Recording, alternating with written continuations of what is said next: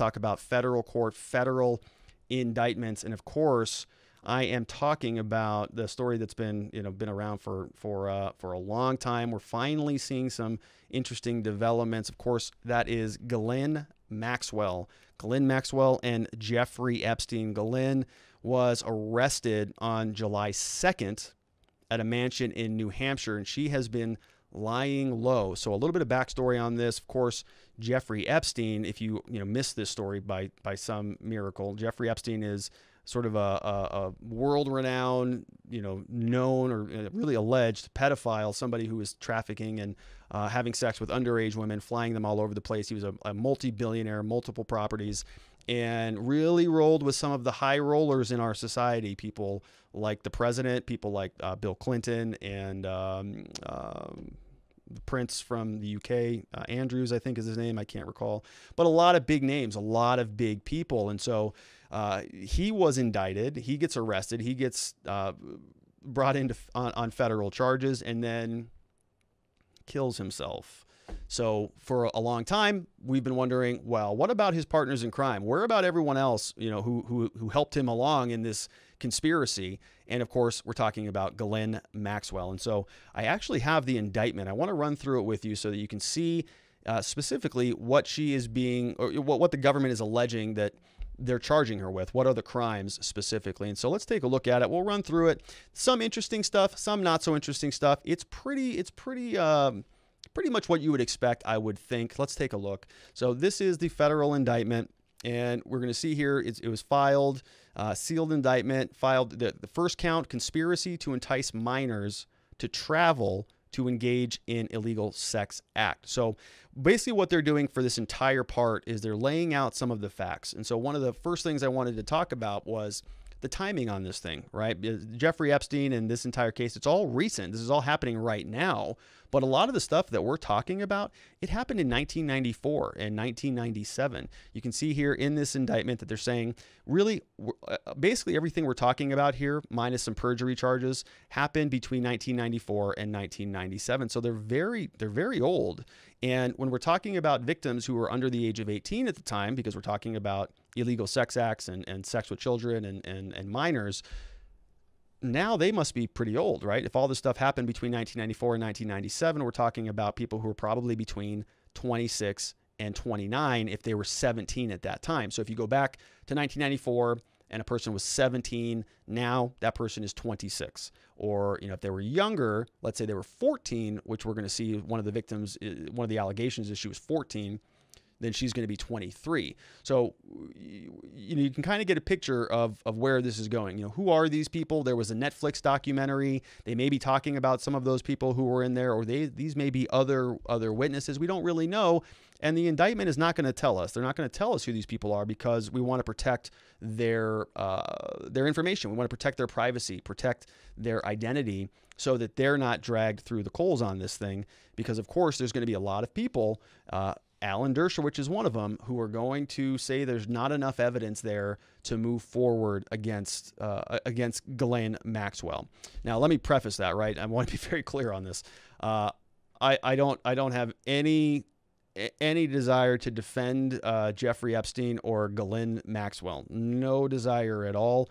My understanding from what I've read, I don't know the details of the facts of their case, but from what I do know, there's pretty good evidence that both of these people were human debris, just not good people, taking advantage of young women, trafficking women, taking advantage of other people, blackmailing people, committing some of the most, heinous things that you can do to another person, just really grotesque, really disgusting stuff. And I think there's pretty much a consensus on that. Everybody would agree that from what we've seen, what we've heard, there's kind of enough evidence that we can tell that there's smoke. There's probably a pretty big roaring fire over there. And everybody is kind of abandoning ship. All of Ghislaine's friends, all of Jeffrey Epstein's friends, everybody's just kind of trying to get out of the blast zone. So while we can agree that the consensus is there, you still got to ask yourself, is there enough to convict her in a court of law? That's an entirely different question. And that's what we're talking about on this show. So I'm not defending what they did. I'm not defending anything that Jeffrey Epstein or Ghislaine Maxwell have ever done to anybody. I have a lot of empathy for all of the victims and all of the destruction they've caused over the years, many years. But what we're talking about now, can they get convicted? The reason why I want to cover this on Watching the Watchers, I talked about this when we were talking about Jeffrey Epstein. These people in this position with this much wealth, this much power, this much influence, they're almost a pseudo part of the government. They operate at a different level. They get a different set of rules than you or I do. They don't play the same game. If we saw this already with Jeffrey Epstein. He got a sweetheart deal on some serious charges where he basically had to serve a year in jail, but was like at a country club most of the time on work release and home detention and all this stuff. I mean, total nonsense. If you or I got charged with those same deals, we would have been destroyed in prison, in life for the rest of our lives, and it would not have been pretty. But because of his power, because of his influence, because of his wealth, he skated away from this thing. And so did Ghislaine for a long time. And so from my perspective, these people are as much part of the problem as bad cops, bad prosecutors, bad judges. This is corruption. This is disgusting, inequitable administration of justice across the board. So we want to call this out. We want to hold them accountable. They totally blew it with Jeffrey Epstein. How did they bring this person into the criminal justice system and then let him kill himself, apparently, right? How did that happen for somebody who had so much public interest? Everybody wanted justice in this case, and they really blew that, if that's what actually happened. So that's why we're covering the story, in case you had any concern about it. But we want to make sure that the Justice Department is actually doing their job, and that this is not going to be a case where somebody with a lot of power, authority, and influence walks away, because you or I would never get the same benefit of that doubt. Our clients, the people we work with, they never get those benefits. And so I want the equal administration of justice for our clients, for the cops who break the law, for the prosecutors who break the law, for the judges who break the law, and for the rich, powerful elite, these people who are part of this, kind of pseudo oligarchy that manipulate a lot of the things in our country. They need to be held to the same standard. And so that's what we do, of course, on Watching the Watchers. All right, so let's go back to the indictment. We've got most of the people here, actually all of them, are under the age of 18. So one of the victims was as young as 14 years old, which of course is disgusting. And so what this indictment does is goes through a lot of the factual background here. And so you can see that they're going to kind of do a quick introduction, and they're going to talk about the intimate relationship between Ghislaine and Jeffrey Epstein. So apparently these two, have been in a romantic relationship for a very long time. When I started reading this indictment, one of my initial thoughts was, well, why are we talking about something that happened in 1994 and 1997? This is over 20 years ago. So what's the deal here? Didn't they do anything sooner?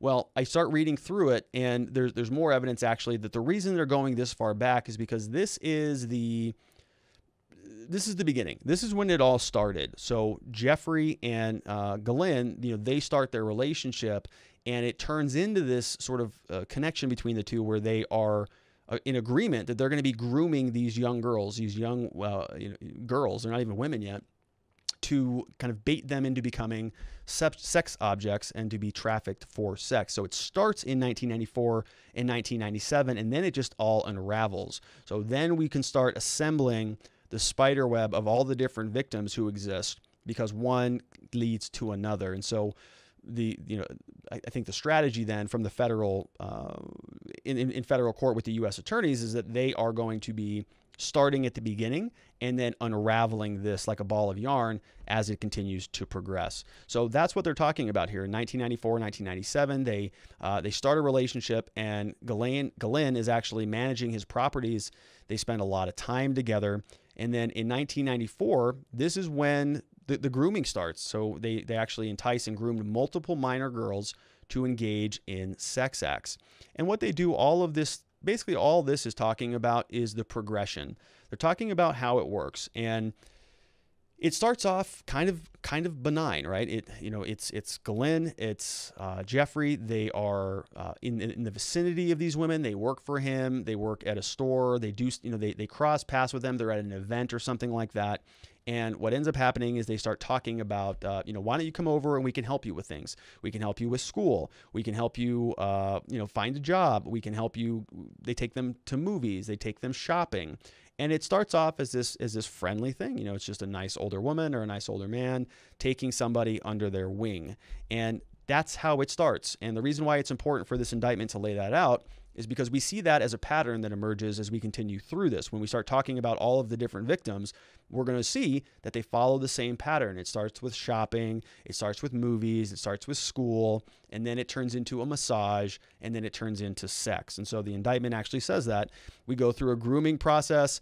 It starts talking about sex talk. So, when did you first have sex, sexual topics, undressing in front of one another.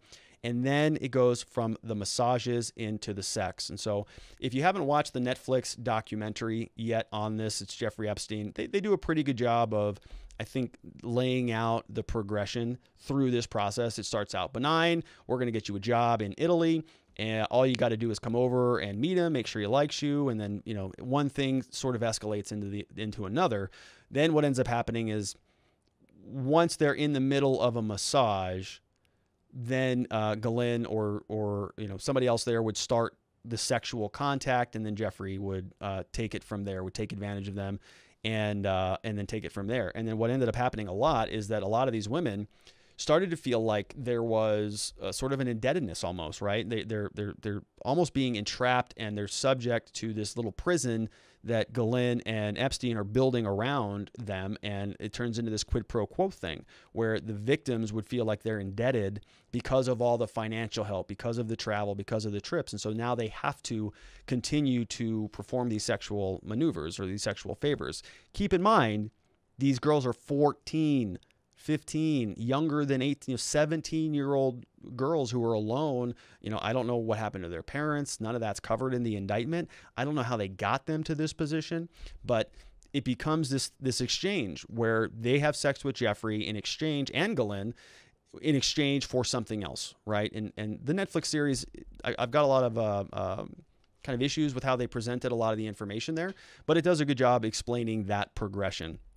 So as that would happen, so the massages, would start. Ghislaine would start the massage. She would bring in one of the minor victims who would participate, and then it would just sort of escalate right into outright sex. So we talk a lot about that, a lot about what that looks like in the actual indictment. And then we talk a lot about things like jurisdiction. So the indictment does a good job of laying out where all of this stuff happens. So you can see what they're trying to do is assemble a timeline so that we can follow it around and we can see what happened. Jurisdiction, location, those types of things are very important because in order to prove a criminal case, you got to know that. You got to know about when it happened. You got to know where it happened. You got to know what happened. You got to know who it happened to and who did it. You have to know those things. And so this is what this indictment is doing. And so we get a little tour. We get a little behind the scenes background look at some of the assets that Jeffrey Epstein actually had. So here are a couple of his properties. This one is a location in New York City. I think that was like $50 million or something like that. All of these are very expensive properties. This was in Florida. This one was in New Mexico.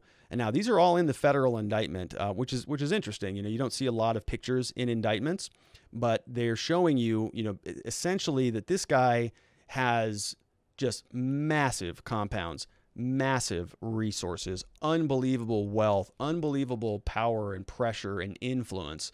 And so we look at these pictures and we say, how can a 14-year-old girl or 17-year-old girl, or even a full adult, or even powerful people would be around a person like this and be intimidated and be, under duress and feel like they have to perform what this person is asking them to perform. And so I think they're very illustrative, not particularly necessary, but they certainly help. And then we get actually to the victims. So as I mentioned, right, they're not going to name these victims. So we have them as minor victim 1, minor victim 2, minor victim 3. The first victim was 14 years old when this all started. Under the age of 18 the entire time. She was groomed. She went, again, remember the pattern I was talking about? Shopping, movies, school. Within 1 year of that grooming, they began sexually abusing this young girl. So it took 1 year. So it goes shopping, movies, school. massage, sex. And then that person is locked up. Basically, they have her tied for a while, and this is going to continue on for a number of years. We got a couple different states where this stuff is happening. So the victim number one, it took place in Florida and New York. She was flying back and forth. There was group sexualized massages taking place. Victim number two, she's under the age of 18. We don't know how old she is, but she is under the age of 18. This all started in 1996. She was flown into New Mexico, in that New Mexico compound. The same deal, right? Starts with movies, shopping, school, same MO. And the reason why the second victim is important is because now you have that pattern. Now you can say, okay, there's the grooming. We thought maybe this was just a one-off situation where Jeffrey mistakes that somebody's underage and they're having a massage and things get heated and, people just explode with passion and something happens and they're all, having an orgy or something like that, right? If that thing happens. But my point is that, this is something, now we see a pattern taking place. So now it's not just a random sexual fling. This is something that is systematized. It's systemic. It's organized in a way that they are running a system. They're running a little pipeline. And as I mentioned, this was happening in 1994 to 1997. So they're just getting good at it, right? They're just starting to build this ring out of these women that they're going to be sex trafficking. And so this is their MO. This is their modus operandi, and this is how they work. We continue on. There were other unsolicited massages, and then it turns into sex, of course. So the second makes it a pattern. Number three happens in London. So he had a London place as well. Again, she's under 18, 1994 to 1995. Again, multiple interactions. They don't go into detail about this, but I'm going to be presuming that, of course, it is the same MO: shopping, movies, school, job, promises, and then unsolicited massages, and then sex. So as this is all going on, the indictment is also saying that while they were investigating Jeffrey Epstein, while they were working through this case, Ghislaine was not being honest at all. She was actually trying to conceal her conduct. So they go into some detail about this in bullet point 8. They talk a lot about a conspiracy, whether or not, whether she was doing this by herself or whether there was actually basically an illegal conspiracy that was taking place between her and Jeffrey Epstein. And we're going to get into that a little bit further, but they are detailing that this was, this was essentially a conspiracy. There were some things that she did on her own. There were some things that she did with Jeffrey Epstein. And so she's culpable for both. She's going to have criminal liability for doing the stuff that she did by herself and for the stuff that Jeffrey did. So we talk about these things called overt acts. So you see this here, overt acts. What are the overt acts? They're going to talk about some of the different places where this happened. So New York, Florida, New Mexico, London. So back in 1994, 1997, this guy was doing this everywhere, all over the world. So all of these different locations, the law was broken there. So they may have some claims. There are things that they can do in their respective governments. This is being brought in the District of New York because a lot of this happened in New York. He had a residence in New York. So the indictment is taking a little bit of time to set that up. Count 2 is enticement of a minor to travel to engage in illegal sex act. So again, this is the first one was a conspiracy between Jeffrey and Ghislaine. This one, count 2, is saying you specifically, Ghislaine, you enticed a minor to travel to engage in illegal sex conduct.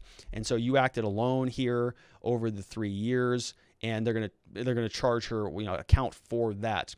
Count number 3 is the actual transportation. So the first one, right, there's a conspiracy. The second one is that you specifically, transported. And then now there's also another conspiracy to transport. So there was an original conspiracy. There was you specifically transported, but then you conspired with Jeffrey Epstein to transport these women. And it's kind of the same thing. They're really looking for every single charge that they can throw at her, and rightfully so. The actual transportation took place, and it was done for sex. The indictment goes through, talks about some of these acts in furtherance. So when you're talking about a conspiracy charge, there needs to be an overt act. So just because you and a friend say, hey, it might be a good idea to rob that bank, that in some jurisdictions, in some states, that might be a conspiracy. You don't need an overt act. You don't need to actually get a gun and a face mask and plans for the bank, and you don't need to run in there and start robbing the bank in order for it to be a conspiracy. Just the fact that you made that agreement is enough. But here what we're talking about is an overt act. So what did they do to actually support that conspiracy?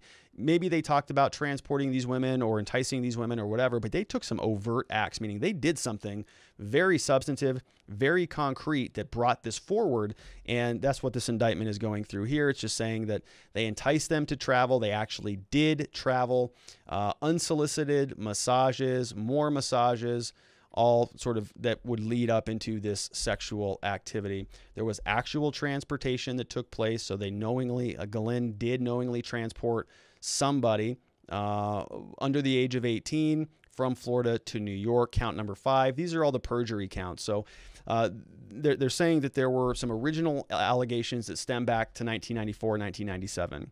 But there are new charges that stem from lying under oath during some civil lawsuit proceedings. So as this stuff was heating up and escalating, people started suing Ghislaine and Jeffrey Epstein civilly. So because they were out of the criminal court because they had made their deal, people can still sue them civilly. And so during these civil lawsuits, and you see a lot of these depositions take place in the actual Netflix documentary, you're going to see that they're answering questions. We've got Jeffrey Epstein, who's on camera answering questions as a part of this lawsuit. Now, he invokes his rights and doesn't answer much, but you get to see him, right? And so during one of those interviews, Ghislaine is being asked some questions, and here is what she is asked.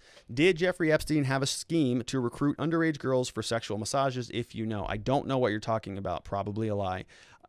List all the people under the age of 18 that you interacted with at any of Jeffrey's properties. I'm not aware of anybody that I interacted with other than obviously the plaintiff, who was 17 at this point. So I'm going to guess that's clearly, right, a lie. I'm not aware of anybody that I interacted with who was 17 at this point. I'm sure there's other people who are under that age. And all they would need to do is basically find somebody who was underage that there's clear evidence that she interacted with that she should remember, and then boom, now she's lying. This is why you don't talk under oath, or you don't talk to people if you can avoid it, especially in legal proceedings, because you can lie without even knowing you're lying, and then they can charge you with perjury for that. Count 6, same stuff.